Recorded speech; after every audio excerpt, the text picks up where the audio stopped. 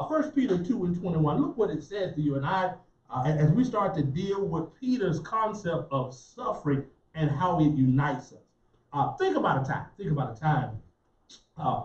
in the concept of when going through a tough situation brought you closer to your family or even your friends. We discovered that last time. Sometimes when you're going through some stuff, it finds a way of uniting. I was talking to my wife today, and one of the things I discovered after 25 years of being married, praise the Lord, that some of our closest moments come when we go through some struggles together.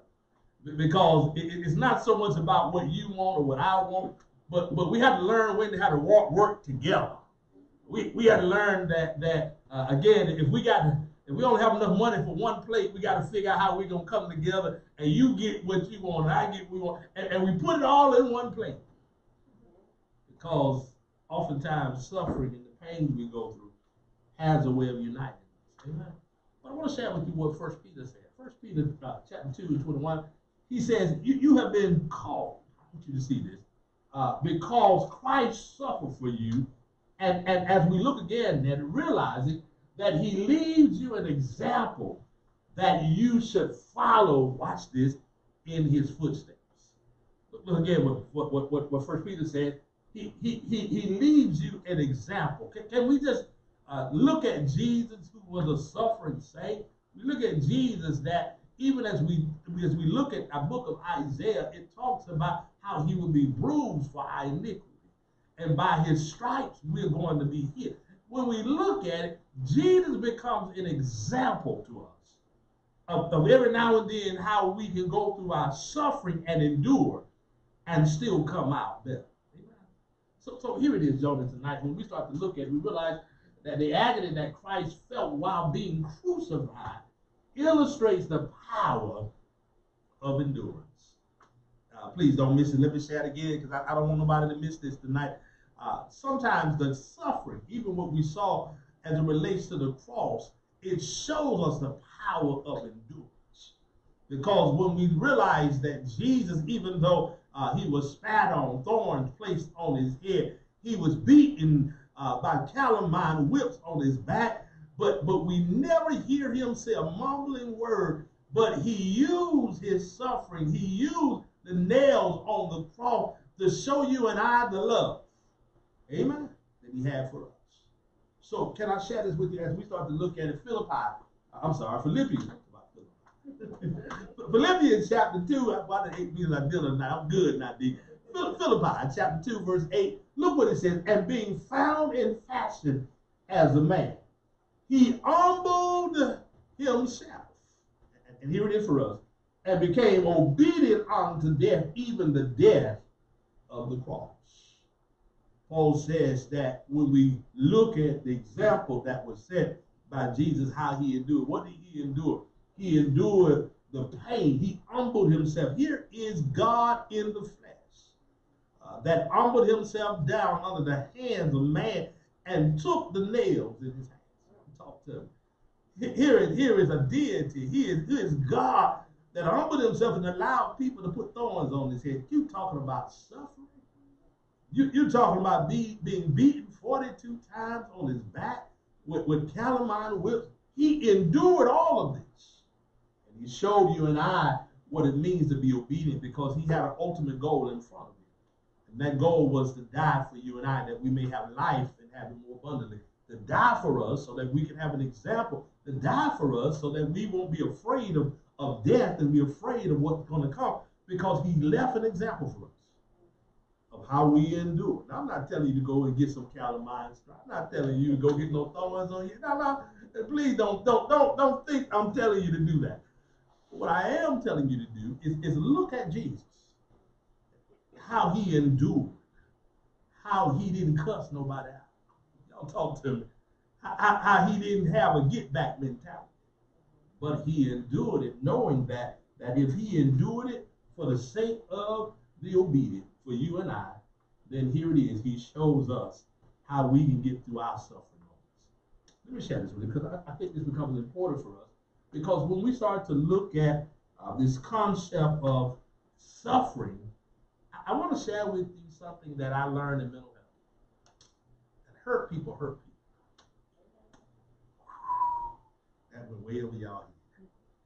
That when people are hurt, oftentimes they oftentimes will want to hurt others to make them feel better. And when we start to see Jesus had every right, King, to get some get back. Y'all talk to him. He had every right to slap somebody for what they did. Come on, y'all, let's talk to him. He had every right to call out the angels from heaven and say, wipe them all out. But when we look at Christ, we look at him from the standpoint of Christ suffered an unjust crucifixion. He endured this treatment, and here it is, and did not retaliate against those who caused him pain. Okay, let me, please, I hope the folks who joining with me online didn't miss that. He didn't go after anybody. Didn't get the 357. He didn't go and, post all, black man, put stuff on Facebook. No. What he did figuratively was he took the punishment because he understood that his goal was much bigger than the things he was going through. And so I began to look at this and I say, okay, if we are to be like Christ, if people have hurt us, because it happens, Johnny, they hurt your feelings. If people have caused you pain, if people have done some stuff to you, then how do we endure it? How do we get through it? Well, when we begin to think about it, here is the question tonight. Have you ever retaliated against someone who caused you to suffer? Is that quiet out here? Have you ever desired they done some ditches and you did the same? Come on, y'all. They did you wrong and you did everything you could to plot against them. But we got to understand that when we are suffering, when we're in pain, just getting back at folks is not going to make it better. You don't know, preacher. You don't know. I come down after I did that. Just for a moment when you said it was good. It put a smile on my face because if they hurt me, I gotta hurt them. And some of us would be bold enough to say the Bible said they hit me, I hit them back. That ain't in the Bible. but we are bold enough to understand that when people cause us pain, we have grown to a point where we don't do the same thing they did to us. Amen. Okay, thank you, Johnny. Johnny with me because back in the day, woo, when somebody called me to lose my job, I'm gonna do everything I can to call them somebody. You put my business out there, but put yours out there. When it came down to it, you broke my heart. I'm gonna make sure I slash some tires, bust the windows out your car. Come on, talk to me. Well, make sure that I do everything. DK's smiling because he might have flashbacks over there. But the reality of it is that yes, we're gonna have some painful moments. Yes, we're gonna have some times when we want to retaliate. We want to get back, but Jesus teaches us that what doesn't break us can make us. What we go through, we can't give those who hurt us the benefit of getting on our last nerve or showing them that they hurt us. We got to be like Jesus, because Jesus never said a mumbling word. He even got on the cross and said, "Forgive them." Y'all can see it in a minute. But they know not what they do. So again, when we deal with pain, because guess what? Sometimes it's going to be painful. Sometimes you got to suffer because of what people do and say to you. But how do we react as we've grown in Christ? Amen. It tells the story of where we are. Everybody with me tonight? So again, as we start to look at it, we realize that here it is. Instead of finding ourselves going through moments, we got to learn how to find what we call commonality. Look again. In 1 Peter, watch what happens here. We find the example of Christ, not retaliating against one another, but instead doing what? Facing the challenge while working for the common good. This is the key for us. Instead of us spending all our time trying to plot against folks, we got to find some common good that comes out of all of it. I realized that some of the stuff that people did to me, I thank God for. Because, again, if they wouldn't have broke my heart, I wouldn't have my Tina right now. Ooh, y'all didn't see that. You know, sometimes you have to look at it. Yeah, if they wouldn't have tripped on that job and I walked off, I wouldn't be where I am today in this job. So sometimes we have to look for the common good in everything and not allow our days to be one of bitter and misery because of the pain and suffering that I have been through. Amen. Anybody just know people who they still stuck at what they did to me back in 1955, 1983. You know, when I was in high school in 91, this is what they did to me. But the reality of it is that Jesus is an example for us that even though, yes, we had to go through some things, Jesus teaches us, according to Peter, it's not about the get back. It's not about retaliating. It's not about getting even with people. Here it is.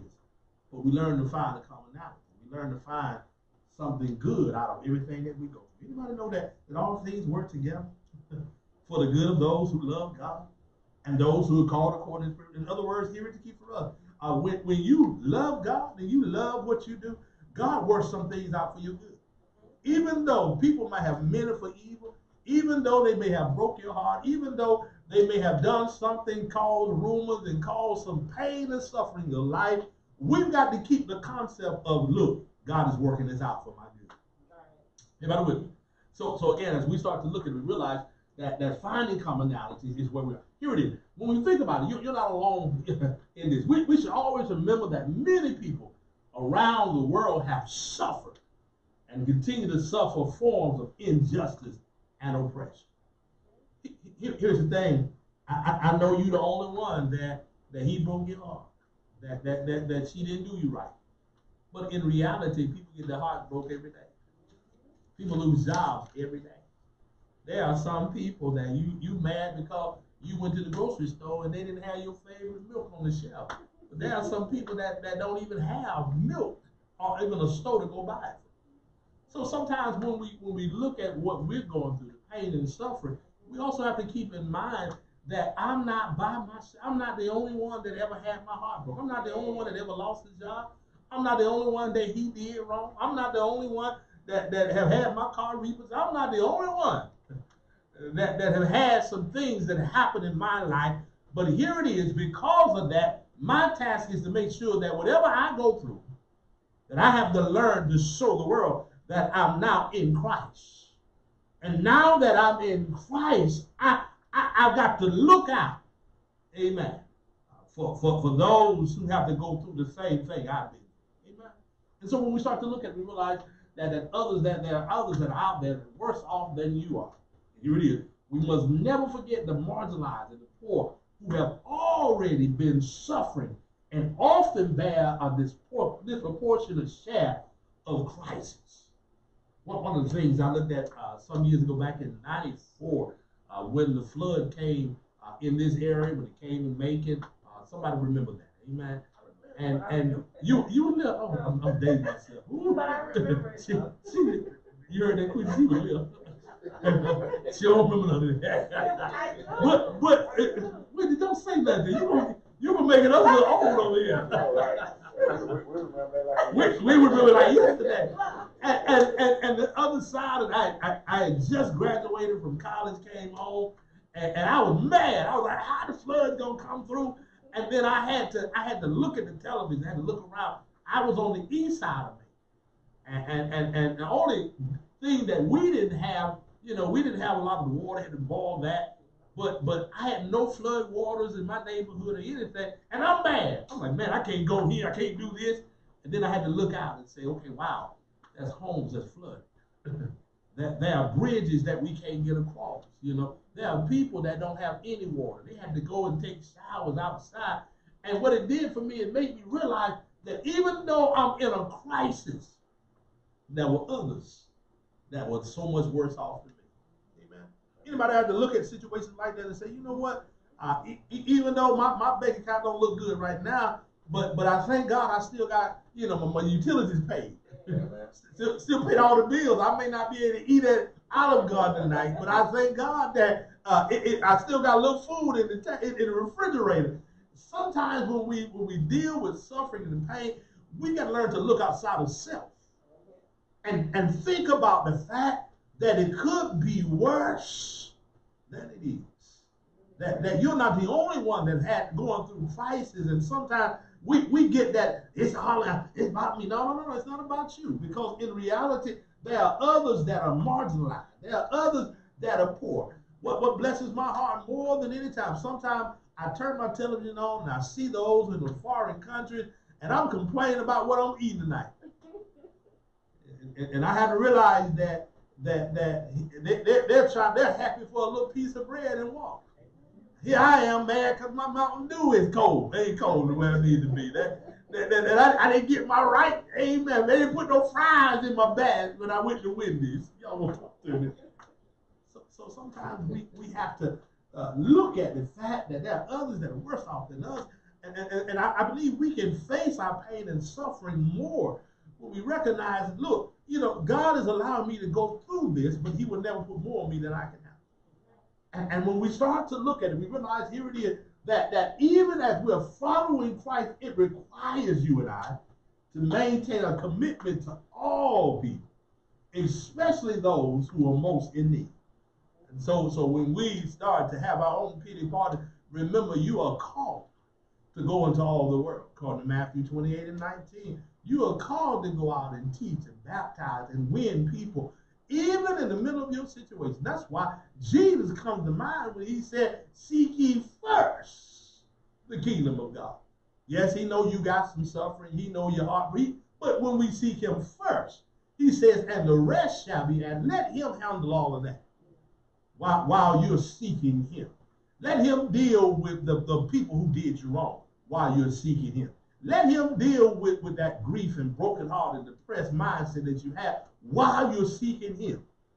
And that's when we find ourselves able to climb out of our depressed moment, climb out of, you know, that get back mentality, because the more you seek him, the less you'll be ready to retaliate and be bitter and find yourself in a point where all your joy is gone. Amen. Somebody know what I'm talking about, because you know, some kind of way, the only way you got beyond where you were was you kept seeking. You kept believing that God will not let me suffer long. Anybody know what I'm talking about? So when we think about it, here it is. Following Christ requires a commitment. It requires you to be different. It requires you to learn how to endure. and not only endure, but learn how to be patient in the things that God is allowing to happen even in our lives. And I did say allow, because, you know, every now and then we always, God, and you got to understand, sometimes God allows certain things. We talked about to alert us, to direct us and shape us. But now sometimes God will allow certain things to unite us so that we can have a kindred spirit with those who go through the same things we're going through. You know what I'm talking about? So when we start to look at it, we realize that here it is for us. How does God use pain and suffering for the purpose of uniting us with believers in Christ? How does God use suffering to unite us with other believers? Anybody want to throw their head in there? Well, we can testimony what we go through, because you don't know who maybe they going through the same thing. Wow. Tell them how you did it. Amen. They can coordinate what they're doing. Wow. Oh, that's powerful. Maybe somebody going through the exact same thing you went through. And who better to help someone to go through than those who walked in the same footsteps? Amen. And that shows how much you need each other. That shows how much we need each other. Because one of the things that we realize, and when you bring us such an excellent point, because there are some people who lose loved ones, who lost mama and daddy, And here it is. You're better equipped to help those who are hurting if you've lost yours. Don't miss that. When we look at those who have lost a job, and who better able to minister to those than those who have lost a few jobs? Y'all talk to me here. Flunked out of school or who went through some things. The reality of it is that God uses sometimes some of the suffering and pain for moments in our lives to unite us with other believers who may be going through the exact same thing that you came out of. Go ahead, D. Question. Uh-huh. Do you believe we're going to suffer until the day we leave this world? We will. I do believe that. Because the Bible says in this world, you're going to have tribulation. You know, you're never going to truly be delivered from tribulation. You're going to deal with some suffering on this side. Amen. If it's not things in this world, sometimes when you wake up in the morning, you get a little older. And the arthritis kick in, and y'all won't talk to me in a minute. Sometimes the pain stuff. You go to the gym and you come out worse than you went in, because you recognize I just can't do it the way I used to. We get old. You know, we experience pain, and it's not because God don't like you. It's because you get older. It's because your body was never meant, amen, to last forever. Amen. How many of you know we live in temporal sanctuary? Your body is a sanctuary, and here it is. It will wear out. It does get older. Amen. How do you know? Because some of us are wearing glasses that we thought we would never wear. But get a little older. You got your walking sticks now. Got your gray hair now. Y'all on it now. You don't move as fast as you used to. And it takes a little bit longer to get out the bed. Y'all talk to me here. Because the reality of it is that sometimes through our suffering and pain, it allows us to coordinate. It allows us to be in kindred spirit with those who have been through the same thing. Anybody with me? So how do we do that? Well, when we think about this, suffering helps us to see the need, watch this, of other believers. Suffering helps us to see, S-E-E, the need of other believers. Let me back that up for you. When you start to think about it, sometimes you will never know a person's need until you can see them. Amen? Think about the man who was, amen, calling out to Jesus, Bartimaeus, blind man. He would have never had his needs met until he cried out. Somebody would never have. They had saw him all the time, but they didn't know his need until he opened his mouth. And that's oftentimes what we see, even in the body of Christ, that sometimes when we go through, we have a way of seeing people differently who are going through the same thing we've been through. Anybody know what I'm talking about? So when we start to think about it, here it is for 1 Corinthians chapter 12, verse 26. Can I take you there? 1 Corinthians chapter 12. Amen. Let's go there. 1 Corinthians chapter 12. Let me give you verse 26. Verse 26. Let's go there. Amen. Verse 26. You have it? 1 Corinthians. I made it too little, man. I was looking at it, I was like, man, I can barely see it. I'm up this close. 1 Corinthians chapter 12. D said, I'm all the way in the back, preacher. Can you make it a little bigger next time? Look what Paul said to the church of Corinth.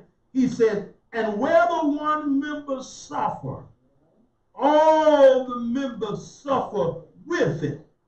Or one member be honored, all the members rejoice with it.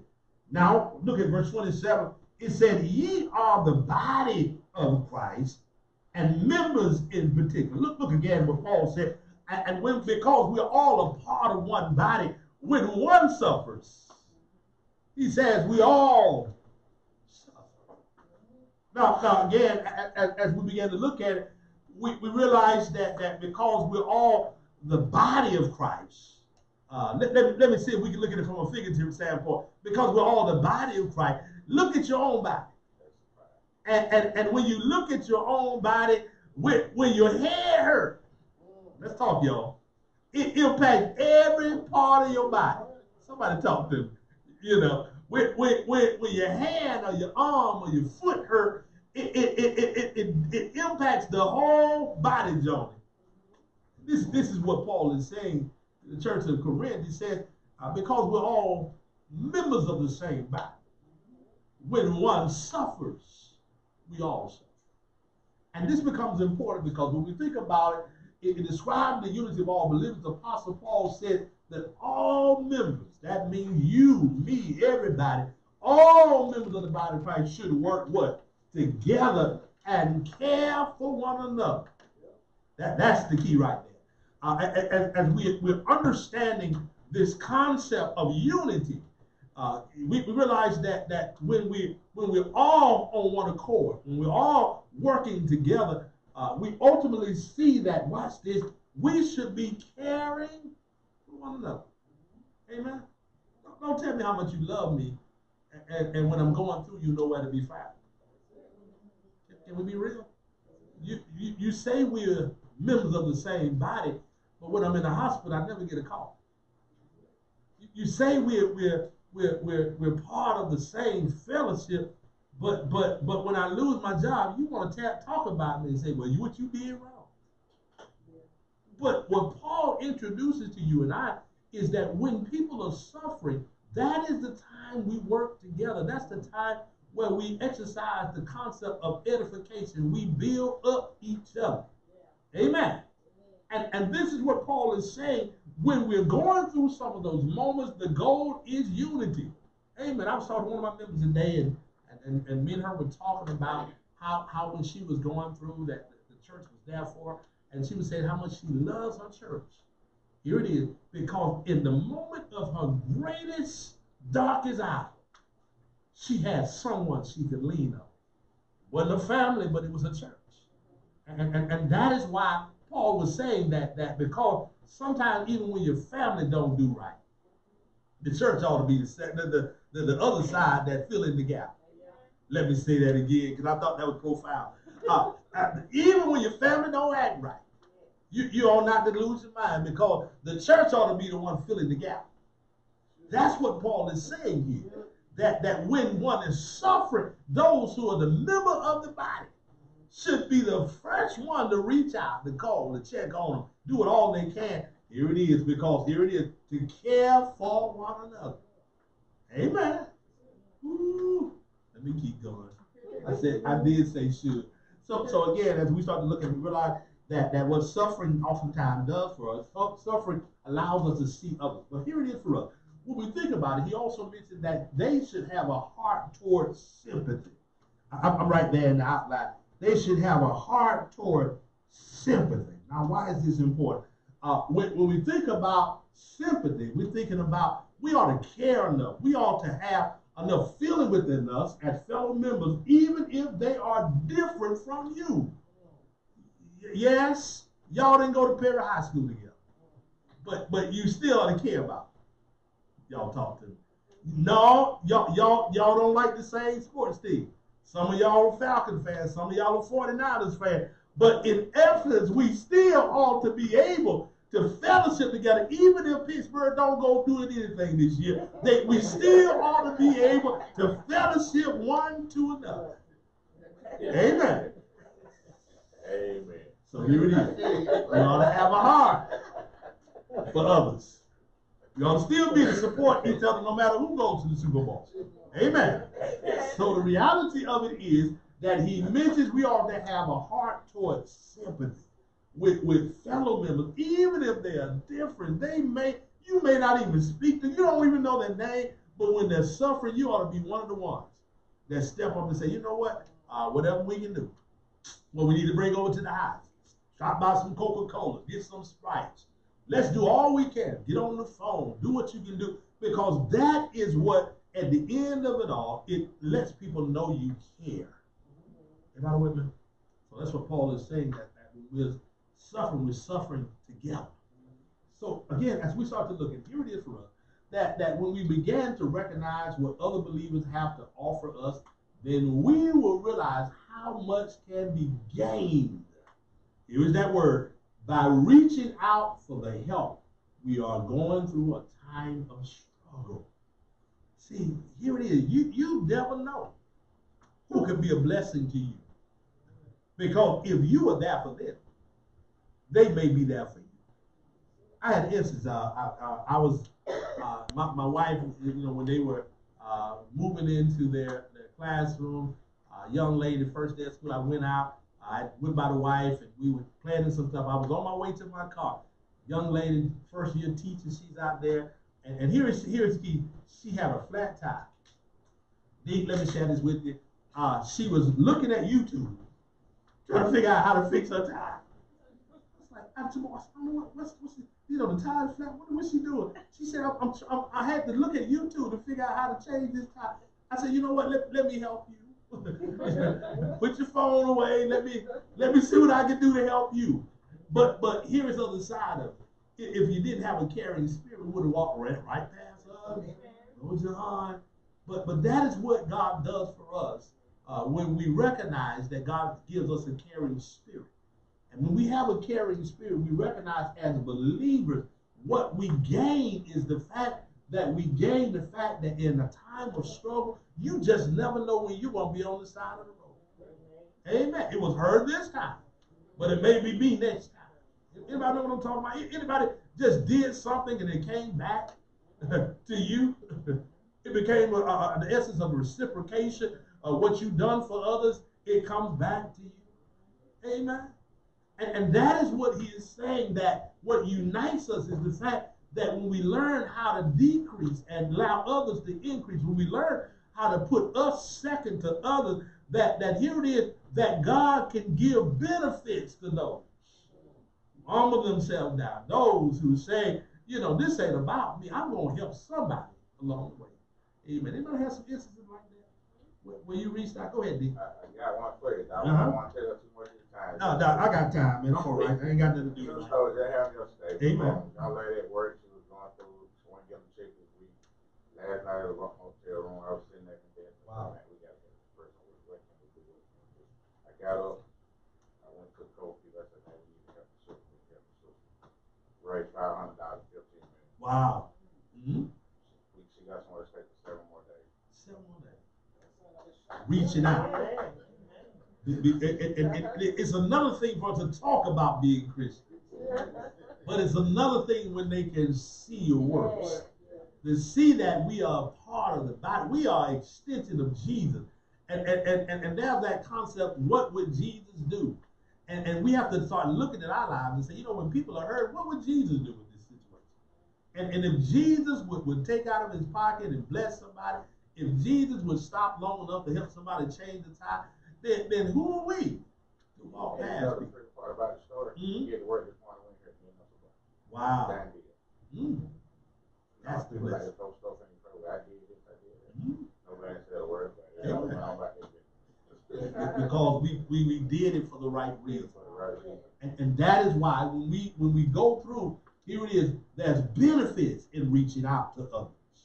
So as we start to look at it, here it is for us. When we think about it, suffering helps us to meet the needs of others as we allow Christ to live through us. Let me say that again. Suffering, the pain, some of the stuff we go through. Here it is, helps us to meet the needs of others as we allow Christ to live through us. Amen. Now, I want to share with you, according to 2 Corinthians, chapter 1. Let's go there. 2 Corinthians, chapter 1. I want to share this because I think Paul comes to mind when he talks about all the stuff that we go through. 2 Corinthians, chapter 1. Take a look at verse 3. And look what it says simply for those who, I'm going to give you a few minutes. Everybody ain't got them smartphones. Sometimes we got to put our big Bible out, right, Jonah? Look again, 2 Corinthians, chapter 1. Look at verse 3. It said, blessed be God, even the Father of our Lord Jesus Christ, the Father of mercy, and the God of all comfort, who, watch verse 4, comfort us in all of our tribulation, that we may be able to do what? Comfort them which are in any trouble, by the comfort wherewith we ourselves are comforted of God.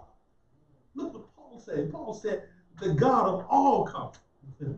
You know the one that says weeping endureth just for a night, but joy will come. The God of comfort. who says, I'll never leave you nor forsake you. The same God that comforts you when you're going through your tribulation, when the storms of life are raging for you, he said, it is that same God that comforts you and helped you to get through what you went through. It is, he says, then you have to learn to comfort others who are going through their tribulation. That's why it is important for us. When we start talking about uniting, when we start talking about how suffering unites us, when God brings you out of your storm, here it is, help somebody else come out of theirs. When you go through your moments of pain and sickness, and you have a kindred spirit with others, then help others to get through. Amen?